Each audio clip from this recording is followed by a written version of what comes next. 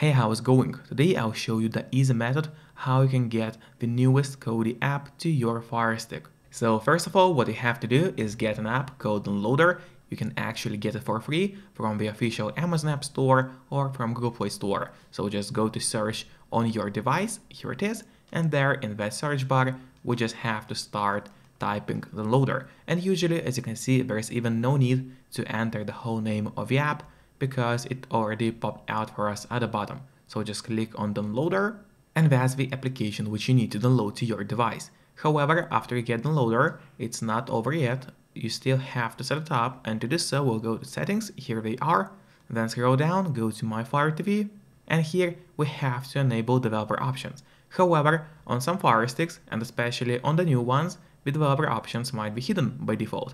So if that's the case, don't worry, it's really easy to make them appear. In that case, just go to About, select Firestick, and now what you have to do is click on the middle button on your remote and do that for 7 times. And do it fast, so let's do it.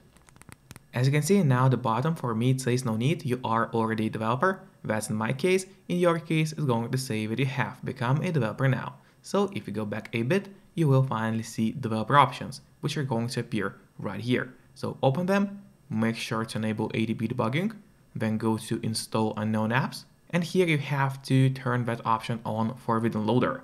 So what it does, it's going to allow us to install other applications from the internet and not necessarily only from official Amazon App Store. And that's exactly what we're going to do right now. So now just go to the list of apps on your device, and here you'll find Downloader. However, before actually using the downloader, there's one more really important thing. It's of course connecting to a VPN. In my case, I mostly use NordVPN, because they got a great application for Fire Sticks. They are super fast and not expensive for such a premium service. Basically, a month is going to cost you like a cup of coffee. So what the VPN does, it encrypts all the data that you send through the internet, so nobody can track you online or snoop on you, and your internet provider won't be able to know what apps you are downloading or what videos you're watching. And that's extremely important if you want to stay out of trouble online, especially with laws getting stricter and stricter. And if you don't have a VPN yet, but would like to try it out, I do have a great offer for you. If you use my link, which will be in the pinned comment below this video, you'll get 4 months of NordVPN totally for free, which is an amazing deal. So go get that offer and use Downloader safely. And now we just open the Downloader application. On the left side menu, make sure to click on Home, and then here in the search bar, we have to type a link, which is going to be Kodi.tv.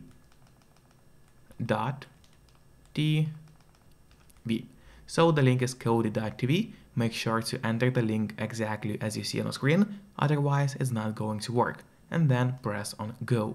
In a couple of seconds, the Kodi website is going to open. Here it is.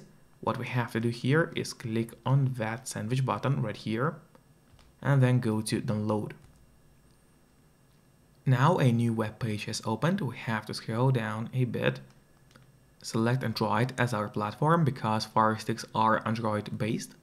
So we click on Android, then scroll down once again. And for Fire Sticks, usually you would use ARM v7a version or 32-bit.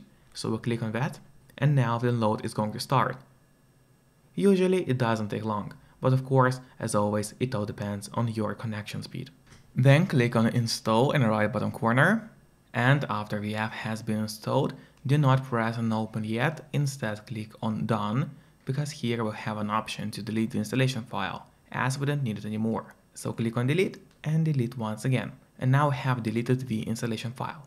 Now let's go to the list of apps on our device. Here it is, click on it, and once you scroll down here, at the bottom you'll find Kodi. Now I recommend you to click on the Options button on your remote.